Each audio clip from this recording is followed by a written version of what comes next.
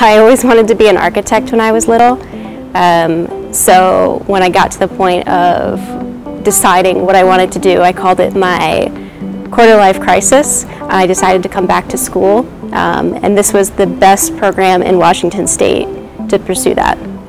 I used to be a carpenter, and after a while I developed tendonitis in my elbow, and I had to pretty much stop working. So I was looking for alternatives and ended up, my friend told me about the AEC program here at South Puget Sound, and I instantly fell in love with it. For students that enter my program, helping them achieve what they want to do is often helping them understand how buildings come together and from the ground up. And everything from your foundation to the walls, to what goes in the walls, the piping and plumbing, all the way to the roof. In the AEC program, a student will learn how to create drawings for use in the AEC industry.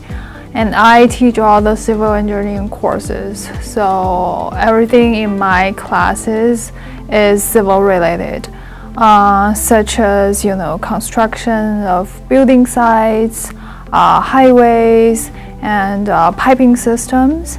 My favorite part about the program, I think, is that you get to see something come together from start to finish. Even though it is on a computer screen, you get to see it from the initial idea into printing off the plans.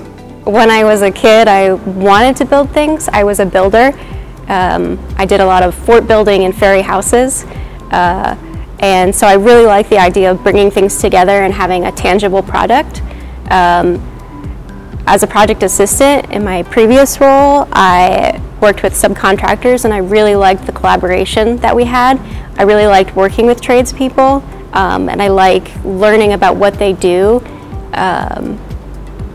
And the BIM coordination role tied together all of those things, and it also allowed me to work with technology, which is one of my strengths. Something that employers have said about people that come out of our program is that they can walk in day one and be comfortable in a project and be comfortable and ready to take over a building from day one. The construction industry really never slowed during the pandemic. It's still booming. I think it's even better than it was before.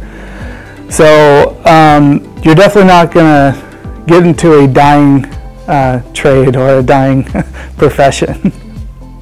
I think my favorite thing about the program was the exposure to the AEC industry. Our instructors brought in industry professionals and companies that would talk about what they do and what they would look for if they were recruiting entry-level positions.